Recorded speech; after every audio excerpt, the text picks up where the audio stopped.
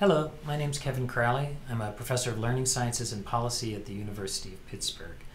My work focuses on how people learn in out-of-school settings, and I've been particularly interested in the ways that people learn in museums.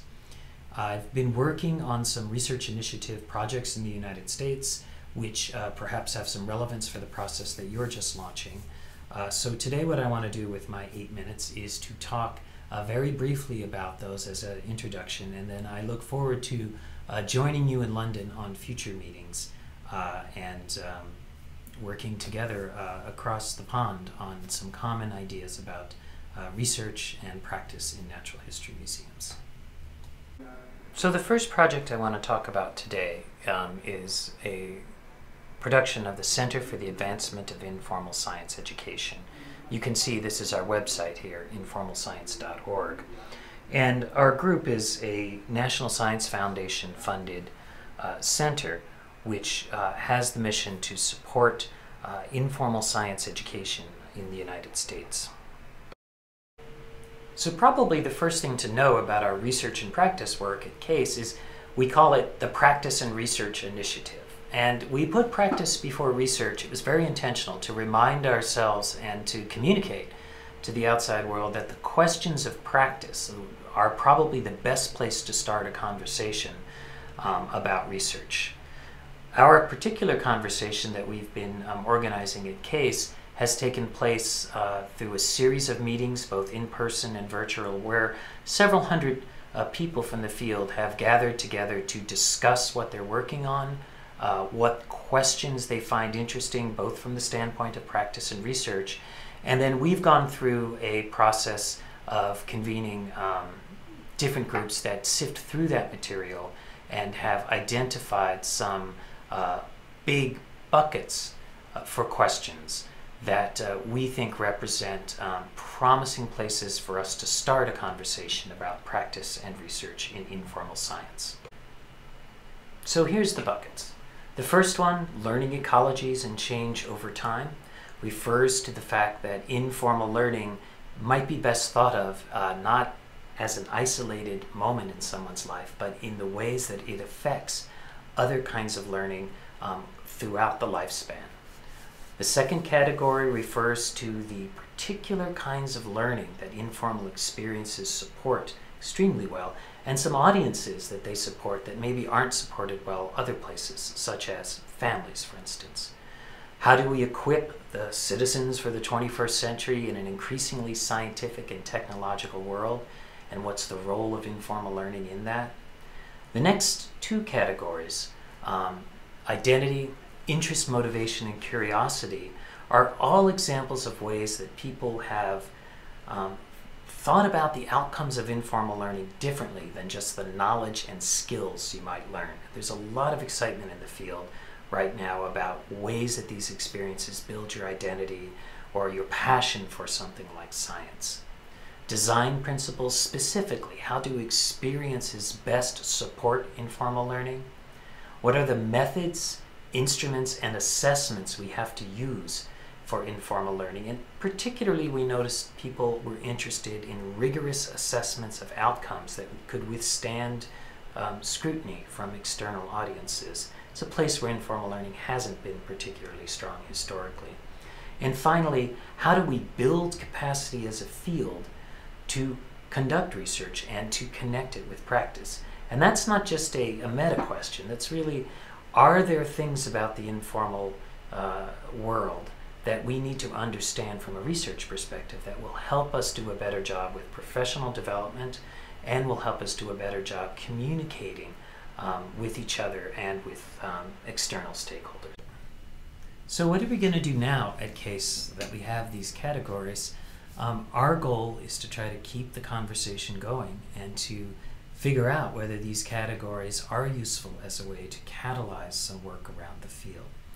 So we've been in communication with several other research initiative efforts, and I'll just briefly mention two of those right now. The first one is organized by the Association of Children's Museums. They were funded by the federal government in the States to conduct a convening that brought together researchers and practitioners from the Children's Museum world and again asked these questions. Where are the common points of overlap, the low-hanging fruit that will help this field of children's museums move forward? So here's the categories that they came up with at their convening.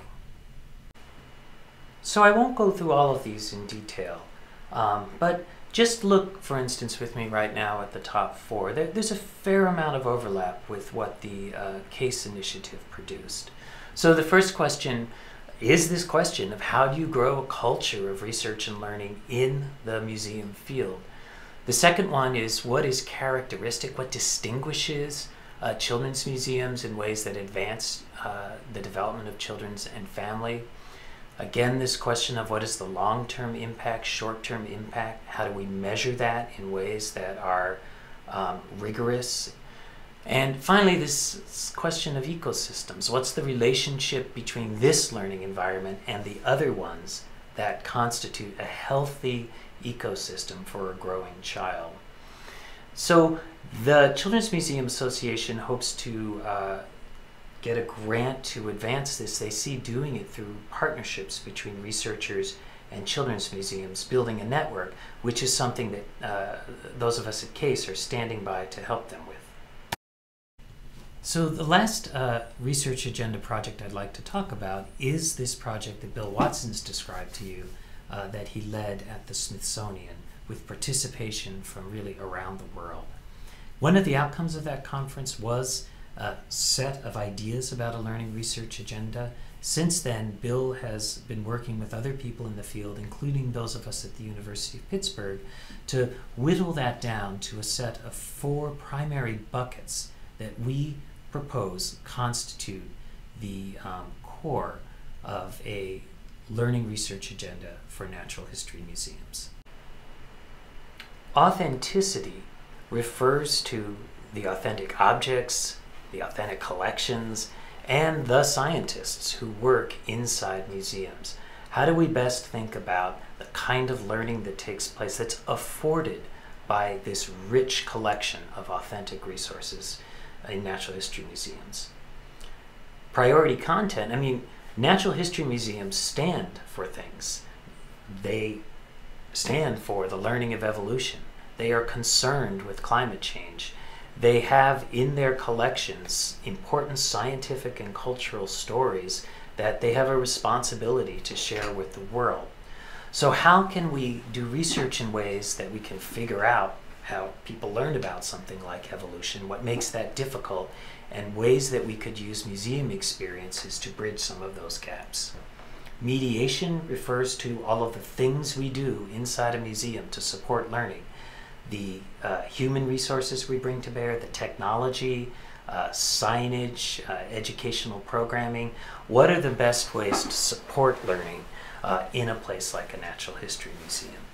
And finally, audiences. So certain kinds of people are particularly important for natural history museums to communicate with. Families, for example, was discussed a lot at the conference. Many museums reported that half of their visitors were families. So what are some particular things about family learning that we ought to understand, for instance, if we're going to improve practice within museums? So here at the University of Pittsburgh, we're going to be working with Bill Watson to take this research agenda the next step. We're going to be writing up in a little bit more detail what these big 4 buckets might actually mean, how they connect to the existing literature, what are some examples of existing work in natural history museums that reveal some of the interesting sub-questions within these buckets, and also some work thinking about some new studies that might be launched in ways that help us converge on some common questions within these buckets that might be fruitful places for a research agenda to start. So I'll conclude my remarks today, and again, thanks for the invitation to join you. Sorry I couldn't be there in person.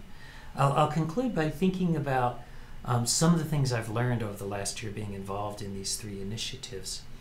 And I think there's really 3 kind of takeaway lessons. The first is it's really important early on for researchers and practitioners to have a common conversation, to develop common languages, to be thinking about problems where they can both get excited about moving forward and working together. It's going to be intense, and it's not going to be easy to pull off a natural history museum research agenda.